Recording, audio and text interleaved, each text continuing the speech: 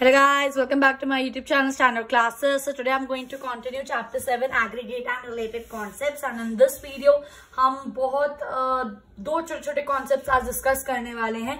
तो it will not be a much long video, but यार छोटे concept है but बहुत बहुत बहुत important concepts है, इसलिए मैं इन दो concept पे एक separate video यहाँ पर बना रही हूँ.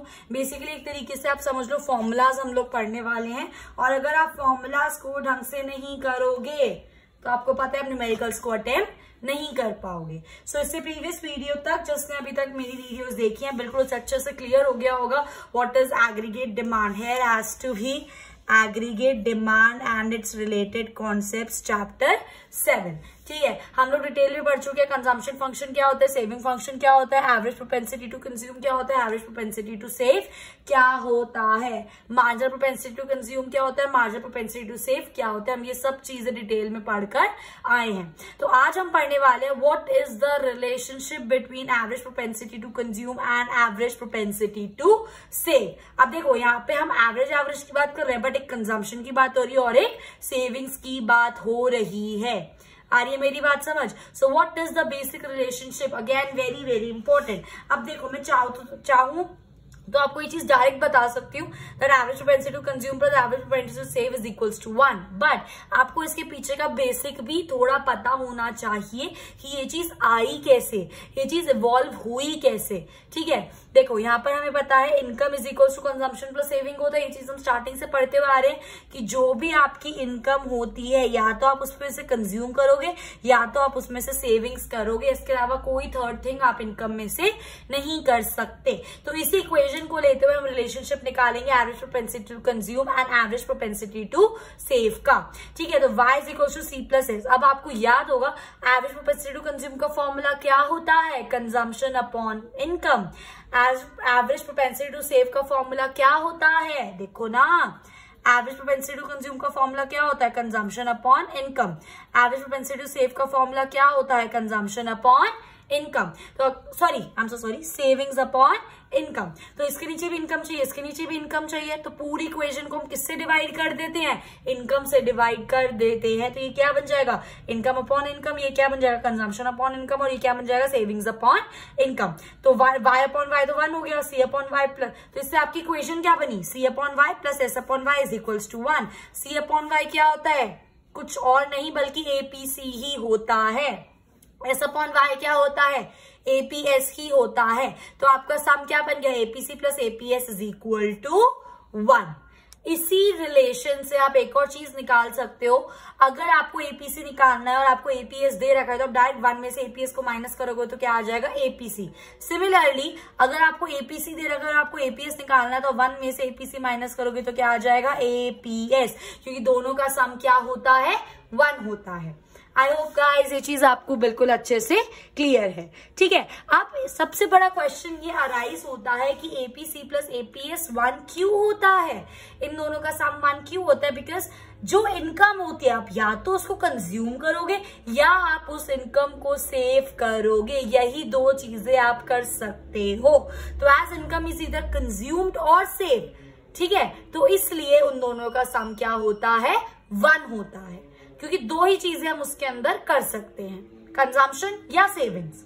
आई होप गाइस ये चीज आपको बिल्कुल अच्छे से क्लियर है.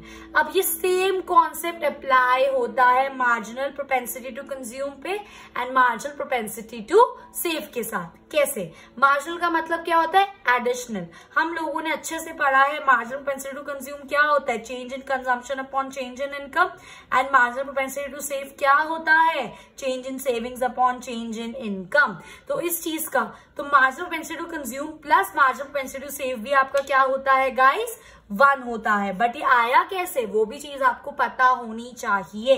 ठीक है, तो हम लोगों को पता है ये चीज भी मैं आपके साथ ये वाली इक्वेशन भी लास्ट वीडियो में डिस्कस कर चुकी हूँ कि change in income is equal to change in consumption plus change in savings. ठीक है, अब आपको क्या चाहिए, चेंज इन कंजम्पशन के नीचे चेंज इन इनकम चाहिए और चेंज इन सेविंग्स के नीचे चेंज इन इनकम चाहिए, तभी तो एमपीसी और एमपीएस बनेगा. तो हम पूरी इक्वेशन को किससे डिवाइड कर देते हैं, चेंज इन इनकम से. तो क्या हो जाएगा, change in income upon change in income is equal to change in savings upon change in consumption upon change in income plus change in savings upon change in income. तो change in income cancel होके 1 हो गया, और change in savings और change in consumption upon change in income क्या होता है, MPC ही तो होता है, plus change in savings upon change in income क्या होता है, एमपीएस ही तो होता है। तो आपका एमपीएस प्लस एमपीसी कितना हो गया, 1 हो गया। सेम तरीके से अगर एमपीएस दे रखा है एमपीसी निकालना तो क्या कर दोगे, 1 माइनस एमपीएस, और अगर आपको एमपीएस निकालना है एमपीसी दे रखा है तो आप क्या कर दोगे, 1 में से एमपीसी को माइनस कर दोगे। आई होप गाइस ये चीज आपको बिल्कुल अच्छे से क्लियर है। तो ये था हमारा मोस्ट इंपॉर्टेंट रिलेशनशिप फॉर्मूला जो आगे बहुत ज्यादा यूज होने वाला है। तो ये आपको अगर ये सब नहीं याद रहता, इतना तो याद रखना ही पड़ेगा कि APC plus APS is equal to 1 and MPC plus MPS is equal to 1। ये रिलेशन आपको याद रखना ही पड़ेगा, you have no other option. I hope guys ये चीज आपको बिल्कुल अच्छे से क्लियर है। सो अब यहीं पर मैंने यहाँ पर एक एग्जाम्पल लिया है जो कि आपकी बुक में भी मेंशन्ड है, ठीक है। तो हम इनको जरा सॉल्व करते हैं, थोड़ा अपना कैलकुलेटिव माइंड यूज करते हैं। आपको इनकम दे रखा है, आपको कंजम्पशन दे रखा है, आपको सेविंग्स निकालनी है। तो देखो इनकम क्या होता है, कंजम्पशन प्लस सेविंग्स। इनकम दे रखा है, कंजम्पशन दे रखा है, सेविंग्स निकालने, तो फॉर्मूला क्या बन जाएगा, इसी फॉर्मूले से सब कुछ बन रहा है, याद रखना। इसी फॉर्मूले से आपका एपीसी एपीएस एमपीसी एमपीएस बन रहा है, इसी फॉर्मूले से एसआर है, सब कुछ इसी फॉर्मूले से। ये फॉर्मूला मेन बिल्कुल I should say king formula है, ठीक है। तो अब आपको सेविंग्स निकालना है तो क्या कर दोगे, इनकम में से कंजम्पशन को माइनस कर दोगे तो क्या आ जाएगा, आपका सेविंग्स आ जाएगा। तो वही चीज हम यहाँ पर करेंगे, इनकम में से कंजम्पशन को minus, 0 minus 20 minus 20, 100 minus 110 that is minus 10, 200 minus 200 0, 300 minus 290 will give you 10, 480 minus 400 minus 380 will give you 20, 500 minus 470 will give you 30 and 600 minus 560 will give you 40। इतनी बात क्लियर है। अच्छा अब चेंज इन कंजम्पशन के change कैसे निकालते हैं, second minus first, second minus first, second minus first, निकालते नहीं निकालते। तो अगर हम चेंज इन कंजम्पशन की बात 20 माइनस ऊपर तो कुछ है नहीं, तो डैश 110 माइनस 20 कितना हो जाएगा, 90, 200 माइनस 1010 कितना हो जाएगा, अगेन 90, 290 माइनस 200 अगेन 90। चेक कर लो सारे 90 आएंगे। चेंज इन कंजम्पशन क्या है आपका, कांस्टेंट है। सिमिलरली अब आपको अगर चेंज इन सेविंग्स निकालना है तो second minus first, second minus first. Change निकालने का फॉर्मूला यही होता है, 11th में भी हम थ्रू आउट यही पढ़ते हुए आए हैं। तो अब चेंज इन सेविंग्स निकालोगे तो क्या हो जाएगा, -20 माइनस तो ऊपर कुछ है नहीं तो डैश, -10 माइनस -20, देखो ना -10 माइनस -20 तो -10 प्लस 20 आपका आंसर क्या आ जाएगा 10, 0 माइनस -10 2 माइनस प्लस हो गया तो 10, 10 माइनस 0 10, 20 माइनस 10 10, 30 माइनस 20 10, 40 माइनस 30 10। इतनी बात सबको क्लियर है। अब हमारा एपीसी निकालने का फॉर्मूला क्या होता है, कंजम्पशन अपॉन इनकम। ये रही आपका सी, ये रहा आपका वाई, तो 20 upon 0 that is always a dash, मतलब नॉट डिफाइंड। 110 अपॉन 100 कितना हो जाएगा आपका, ये हो जाएगा 1.10। 200 अपॉन 200 1 हो जाएगा। 290 अपॉन 300 कितना आ जाएगा, कुछ आएगा ये 0.97। 380 अपॉन 400 आपका कितना आ जाएगा, ये कुछ आएगा आपका 0.95। और 470 अपॉन 500 कितना आएगा आपका, कुछ 0.94। एंड 560 अपॉन 600 आपका आ जाएगा 0.93। सिमिलरली आप एपीएस निकालोगे, एपीएस निकालने का फॉर्मूला क्या होता है, सेविंग्स अपॉन इनकम। आप चाहो तो सेविंग्स अपॉन इनकम भी कर सकते हो, या फिर अभी हमने एक फॉर्मूला सीखा है, अगर हमें एपीसी दे रखा है और हमें एपीएस निकाल तो 1 में से डायरेक्ट माइनस करो ना, फर्स्ट वाला तो डैश ही आएगा। अब 1 में से आप माइनस करोगे, क्या 1 में से माइनस करेंगे 1.10 तो ये क्या आएगा आपका नेगेटिव 0.10। 1 में से 1 यहाँ पर गया तो क्या बन गया आपका 0। 1 में से 0.73 गया तो क्या बन जाएगा आपका 0.03। 1 minus 0.95 will give you 0.05। 1 minus 0.94 will give you 0.06 and 1 minus 0.93 will give you 0.07। चाहते तो एस अपॉन वाई भी कर सकते थे, वो भी गिवन था, पर जब हमें एबीसी दे रखा है डिवाइड क्यों करें, plus minus is a more easy choice, right. अब आपको एमपीसी निकालना है। एमपीसी निकालने का फॉर्मूला क्या होता है, अभी बताया था, change in consumption upon change in income. ये सारे फॉर्मूलाज याद होने चाहिए। तो change in consumption upon change in income, पर चेंज इन इनकम तो हमने यहाँ पर निकाला ही नहीं है। तो चेंज इन इनकम का एक यहाँ पर आपका वो बनना चाहिए था, तभी क्योंकि हम इसको फॉर्मूला से यूज करके निकाल सकते थे, ठीक है। Change in savings upon change in income again. तो चेंज इन इनकम आप देख सकते हो, अगर मैं यहाँ पे छोटा सा चेंज इन इनकम निकाल दूं तो ये 100 माइनस 0 100, सब में आपका चेंज इन इनकम 100 आएगा। आप इस साइड भी इसका एक कॉलम बना सकते हो। अब change in consumption upon change in income, तो डैश डैश तो फर्स्ट तो डैश ही आएगा, ठीक है। 90 अपॉन 100 0.90, देखो सारा 90 है, सारा अपॉन 100, अब सब में क्या आ जाएगा 0.90, ये इसका यहाँ पर 0.90 0.90 0.90 एंड 0.90। अब जब आपका मार्जिनल प्रोपेंसिटी टू कंज्यूम आ गया तो हम easily marginal propensity to save निकाल सकते हैं, नहीं निकाल सकते? दोनों तरीके से कर सकते हैं, तो change in savings upon change in income कर दो तब भी आंसर आ जाएगा, फिर 1 में से सबको माइनस कर दो, 1 माइनस 0.90, पहले तो डैश, क्या आ जाएगा आपका 0.10। तो अगेन यहाँ पर 1 2 3 4 5 टाइम्स, क्योंकि सब सेम है, 1 2 3 4 5 and this is your required answer. क्योंकि पूरा कांस्टेंट था ना यार, 0.90 तो हर जगह 1 में से माइनस करोगे तो 0.10 ही तो आएगा। सो इस तरीके से आपके क्वेश्चंस एग्जाम में आ सकते हैं, तो आपको ये सारे फॉर्मूलाज याद होने चाहिए। आई होप गाइस ये चीज आपको बिल्कुल अच्छे से क्लियर है। उसके बाद अब मैं जितने बहुत लगा सकते हो लगा लो, इतनी इंपॉर्टेंट चीज आपके साथ डिस्कस करने वाली regarding APC, APS, MPC and MPS, ठीक है। तो अब हम इसमें बात करेंगे कि क्या आपकी एपीसी की वैल्यू नेगेटिव हो सकती है, क्या आपकी एपीएस की वैल्यू नेगेटिव हो सकती है, क्या आपकी एमपीसी की वैल्यू नेगेटिव हो सकती है, क्या आपकी एमपीएस की वैल्यू नेगेटिव हो सकती है, मतलब क्या इनकी ये वैल्यूज हो सकती है, हम ये सब डिस्कस करने वाले हैं। तो सबसे पहले स्टार्ट करते हैं, एवरेज प्रोपेंसिटी टू कंज्यूम क्या नेगेटिव हो सकता है? कभी भी नहीं हो सकता। इसका रीजन क्या है? क्योंकि there is always some autonomous consumption. Basic जिंदा रहने के लिए बंदा कुछ ना कुछ कंज्यूम करेगा ही करेगा, दैट इज ऑटोनमस कंजम्पशन, इसलिए आपका एपीसी कभी भी 0 नहीं हो सकता, ठीक है। उसके बाद क्या आपका ईपीएस 0 हो सकता है? यस, हम यहाँ पे सेविंग्स की बात कर रहे हैं, ये 0 हो सकता है। कब? व्हेन योर 0 टू से नेगेटिव, ये हो सकता है when your consumption is greater than your income. जब आपकी कंजम्पशन आपकी इनकम से ज्यादा होगी तब आपका सेविंग्स तो कुछ हुआ नहीं, तो वो नेगेटिव चला जाता है। क्या आपका मार्जिनल प्रोपेंसिटी टू कंज्यूम 0 हो सकता है? नो, कभी भी हमारा मार्जिनल प्रोपेंसिटी टू कंज्यूम 0 नहीं हो सकता। As change in savings can, क्योंकि ये कभी 0 नहीं हो सकता। क्यों? इसका रीजन क्या है? क्योंकि चेंज इन सेविंग्स, जो आपकी चेंज इन सेविंग्स है वो कभी भी चेंज इन इनकम से ज्यादा नहीं हो सकती। बात को समझो, मैं क्या बोल रही हूँ। क्या आपकी सेविंग्स आपकी इनकम से ज्यादा हो सकती है? नहीं हो सकती, तो कुछ पोर्शन तो आप कंज्यूम करोगे ही ना। सो दैट्स व्हाई आपका एमपीसी कभी भी नेगेटिव नहीं हो सकता। क्या आपका एमपीएस नेगेटिव हो सकता है? अगेन आपका एमपीएस कभी भी नेगेटिव नहीं हो सकता। क्यों?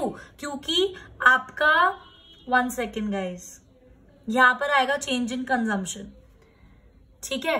क्योंकि हम एमपीसी की बात कर रहे हैं। एमपीसी का फॉर्मूला क्या होता है हमारा? Change in consumption upon change in income. क्योंकि हमारा चेंज इन कंजम्पशन कभी भी चेंज इन इनकम, जितनी इनकम बढ़ेगी उतना ही तो कंजम्पशन बढ़ेगा, ज्यादा नहीं हो सकता, इसलिए वो कभी नेगेटिव नहीं हो सकता। सिमिलरली एमपीएस का फॉर्मूला क्या होता है? Change in savings upon change in income. क्योंकि आपकी जो सेविंग्स है, चेंज इन सेविंग्स है, वो कभी भी आपके चेंज इन इनकम से ज्यादा नहीं हो सकता। दैट्स व्हाई और MPC can never be negative. I hope guys ये चीज आपको बिल्कुल अच्छे से क्लियर है। उसके बाद आपका आता है एपीसी, क्या आपका 0 हो सकता है? कभी नहीं हो सकता। अगेन क्यों? क्योंकि there is always some autonomous consumption. क्या आपका एपीएस कभी नेगेटिव हो सकता है? एपीएस मतलब सॉरी, क्या आपका एपीएस कभी भी 0 हो सकता है? हो सकता है। कब? याद करो, जब हमने ये डायग्राम बनाया था, है ना, इस पॉइंट पे तो सारा नेगेटिव है, इस पॉइंट पे क्या है आपका एपीएस 0 ही तो है।